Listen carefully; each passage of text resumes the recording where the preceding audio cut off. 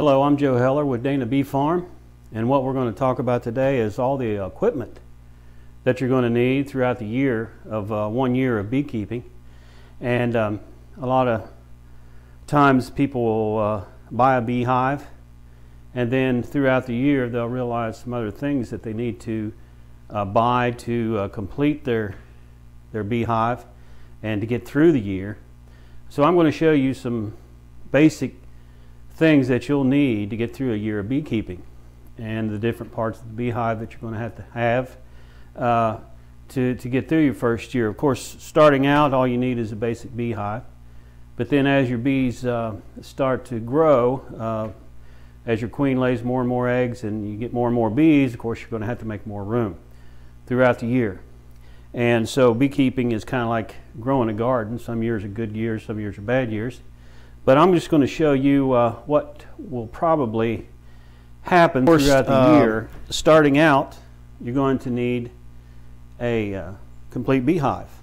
Now this is a basic beehive, and this is probably what you'll get when you start beekeeping.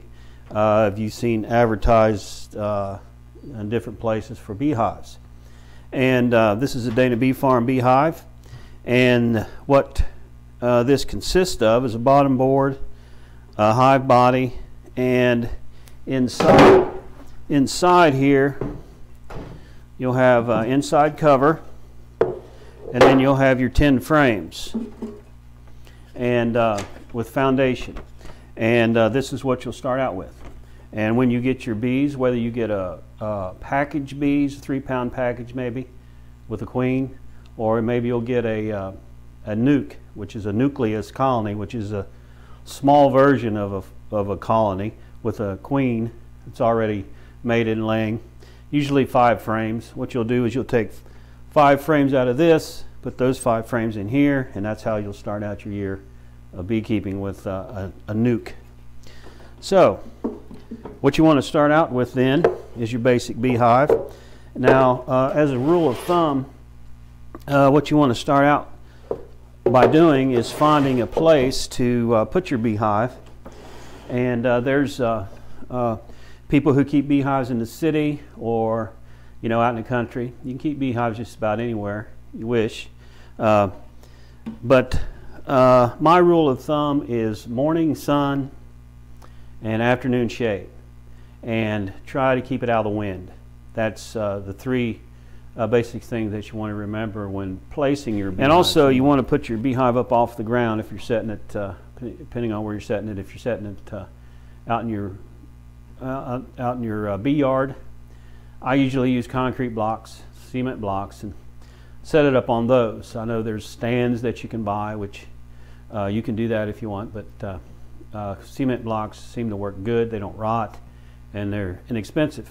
So just get a couple blocks. Now what you'll have to do is, when you get your bees, is when they're first starting out and they're building up, is you'll have to feed them. Now there's different kinds of feeders. Now this is called a Boardman feeder, and this is a pretty common feeder. And what you usually get is you get this little part here, and just use a regular mason jar, and it's full of holes. And of course you fill this full of sugar water. In the spring what you'll use is 1 part sugar, 1 part water.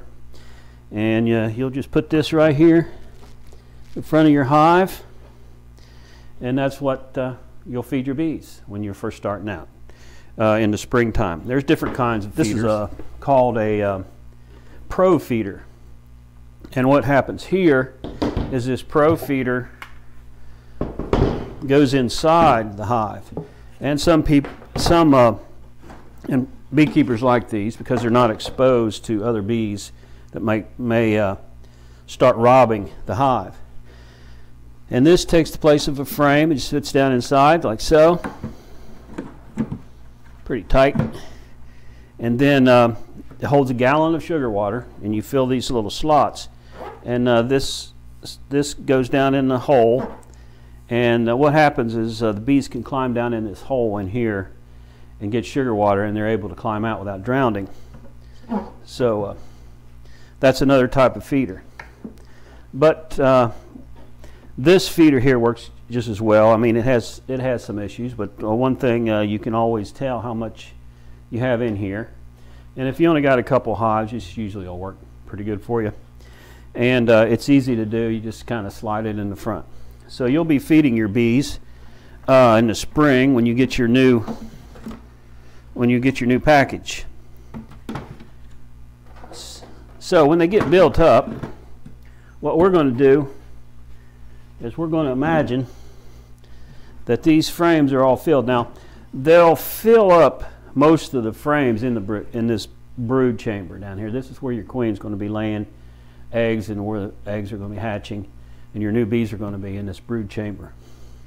Now let's just imagine that this is filled up. Now they don't usually do a whole lot with the outside frames. They might do one side of them, but on the outside they usually don't do a whole lot. So when this starts to get full, 8 to 9 frames are starting to get full. You look at them and you can tell that they're being used, they're being drawn out on both sides. What the bees will do is they'll take this foundation, they'll draw it out, and then they'll lay their eggs and they'll collect some honey and pollen and put in there. So when these get drawn, is what we say, drawn out, maybe 8 frames are drawn out, then it's time for you to make a decision. Usually what I do is if I start seeing a little bit of wax on top of my inside cover here, that's a good sign. Or you can just look and see if it's full, then you need to add some more room. So what I usually do is when the flowers start blooming, spring's underway, and everything's blooming, you could probably stop feeding your hive then. So you can later on in my area here in Ohio, probably in late May or so, I'll stop feeding when there's things out bloomed and you can see the bees going in and out and you can see pollen on their legs and you can see things happening. I would stop feeding your bees then. So after this box here gets full, what I do and what I suggest for beekeepers is to run this is a deep. I would run 2 deeps for my bees. And I used to run a deep and a medium, but these days I find it easier to run 2 deeps. It builds up, gives your queen plenty of room to lay, and it builds up a real strong population of bees. So after you see these frames here another start deep to get filled up on top of that, with your 10 frames in it, and you set that on top. Then your inside cover. Now these inside covers have 2 sides.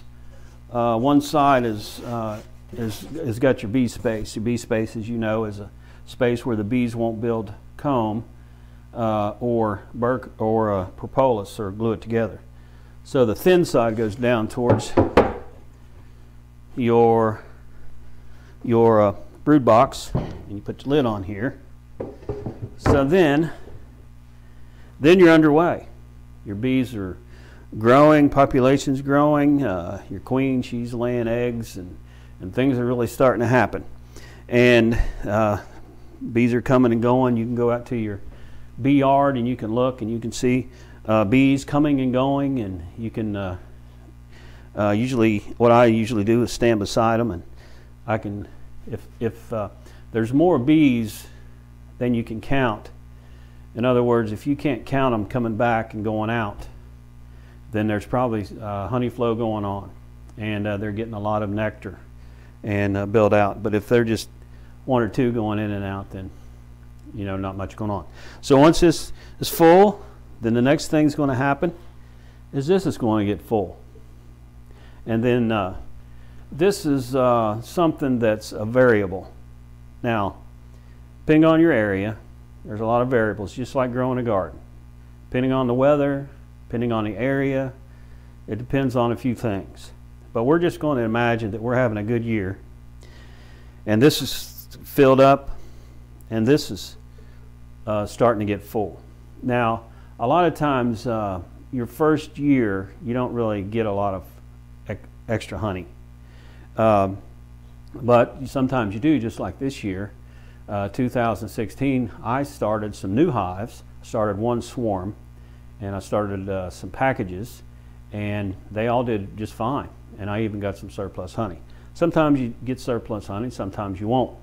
And like I said before, there's a lot of, and it can depend on your queen that you have. If she's a good layer, she lays from wall to wall. In other words, she fills up a whole frame full of eggs, then there's just a lot of variables to it. But we're going to imagine that our queen's a good queen, and we're going to imagine that things are really going good. So now these two hive bodies are full. They're getting full. Now what we want to do is we're going to add a super. Now a hive body and a super, they kind of are the same thing. They look just alike. They're just used for different things. Down below here, this is going to be your brood nest. This is where the queen's going to lay her eggs. Anything above that is going to be honey supers. So actually this could be used as a honey super if it was up here. See, they're called different things, but they depend on what they're used for. So now this is getting full in our imaginary beehive. Now what we're going to need is we're going to have to put a honey super on here. You want to get yourself a queen excluder. Now this is queen excluder involves, and there's a lot of controversy in the beekeepers world. Some beekeepers don't like them. They say they keep the bees from coming up into your supers. Some beekeepers do use them, because what the queen excluder does is workers can get through this screen, but a queen can't get through there. She's laden with eggs and she's too heavy to get through there. So what would happen if you put this on there is the queen can't go up into your honey supers and lay eggs. So, and you know, so you don't want eggs up in your honey supers. You just want honey up there. So that's what a queen excluder does. Now let me get a, now let's put our honey super on here. We got our queen excluder on here. Now what I use is a medium super. As you can see, it fits on there just like that. And a medium super, as you can see, is about half the size of a deep. This is a medium. This is called a deep. And you can get different size supers. You can get supers for all different things. You can get supers. There's a shallow super that's even smaller than this. And the type of super that you get is really going to depend on what you're going to do with the comb. And you can use a deep for a super if you want. There's beekeepers do that, of course. I use the mediums. They're not quite as heavy, a little bit easier to handle. A deep full of honey is very heavy. So these are a little lighter. And depending on what kind of honey, if you want to get comb honey, there's supers for that. If you want to get extracted honey, there's supers and different kind of foundation for that. There's just all different kinds of things. You can use your imagination. But in our beehive, what we're going to use is we're going to use the medium super. And the medium super has the wood frames and has, you know, the foundation. Now the foundation that you use for your supers, if you want to use comb honey, you'll have to use pure wax foundation. Now around here, all we use is the right cell foundation, because it's strong, it's easy to use. You don't have to use any kind of supports or anything, and that's what we use. So our super's got foundation in there, and it's got 10 frames in there. And depending on your area, there's a honey flow going on, maybe blackberries, maybe honey locusts, or the locust trees are bloomed, clover, you know, whatever's going on in your area. That's the type of honey you'll get. So there's all different kinds of honey. So in our beehive here, we got our brood boxes are full of bees, and we got our honey super on here, and now we're going to wait for the bees to fill the honey super up. So maybe they will, maybe they won't. That depends.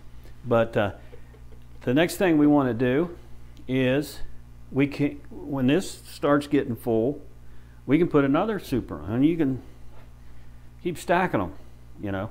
And what I would suggest that you do is, this gets full, what I would suggest is take this one off and put an empty one in its place, and then put this one back on top, and just keep doing it that way. So the empty super is next to the brood chamber. All right, now down here, what we're going to look at now is some of the equipment that you'll need to buy, and some of the things that you'll need to have to do beekeeping. And of course, one of the things that you'll have to have is you'll have to protect yourself from the bees. So, and our veil.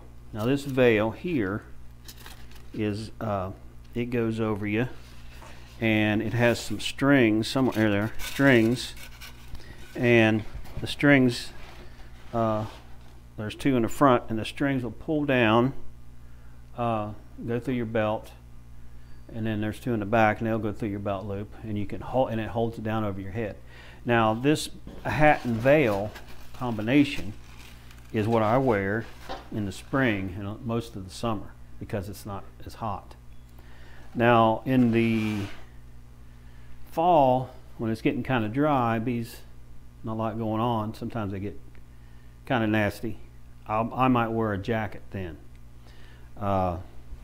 with a zip-up jacket that you've seen, depending on the mood of my bees. But this will protect you really well. Can't say I've never been stung, but this protects you pretty well. And you also want to use some gloves, and you just get some gloves that have the long sleeves that go up, and protect your fingers.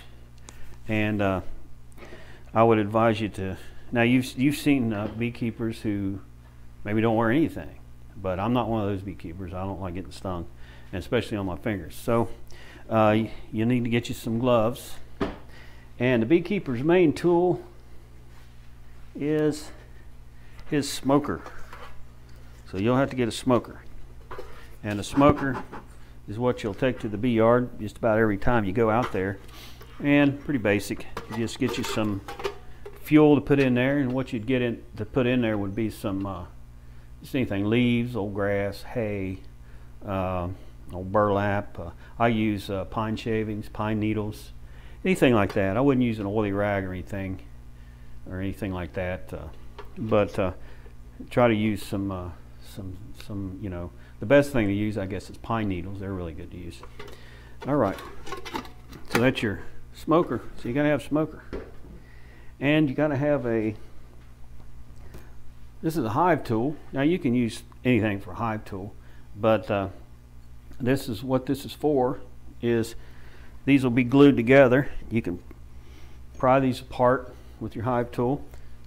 It's got a sharp edge here where you can scrape wax and propolis off, and so it comes in handy. This little doodad here pulls nails. So and also inside here there's your inside cover will be glued down, so you'll have to pry it up, and you also will need this to pry the frames out with. So it has a lot of uses. Keep that in your pocket. Use a bee brush. It's real soft, bristles, and you can brush the bees off. If you're taking honey, a lot of times beekeepers will take a frame out and they'll brush the bees off with this. It's a frame rest. Now, these are very handy, because when you take frames out, you maybe lean it up against, you know, if you're looking at this one, you know, you want to keep going, maybe you'll lean it up against the hive in the back or something to do with it. Well, what this frame rest does is it hooks on your side here, and you can take and frames out there, see? Very handy. And that's a very handy thing to have, is a frame rest. And I would suggest you get one of those. I've got to tell you that I don't use it a whole lot, but it comes in handy, and what it does is it'll grab a frame out of there, just like so, and you can hold it with the frame handle. And that's something that you really don't need, but it comes in handy too. And that's another gadget. And so in the first year of beekeeping, this is basically the things that you're going to need, besides your bees, of course. And these are all we're getting ready for our beekeeping season to start. People are going to start ordering packages now. If you're going to get packages for bees, now's the time to do it. A lot of places are starting to take orders for packaged bees, 3-pound packaged bees. And so now's probably the time in your area that you would want to start thinking about beekeeping. Order your bees. If you're going to have 2 hives, which I suggest, if you're going to have 2 hives, you need to order 2 packages of bees and get your equipment together, get it set up. Remember, morning sun, afternoon shade, and keep them out of the wind, and get those set up and ready for your bees. So I'm Joe Heller with Dana Bee Farm, and that's your beginning year of beekeeping.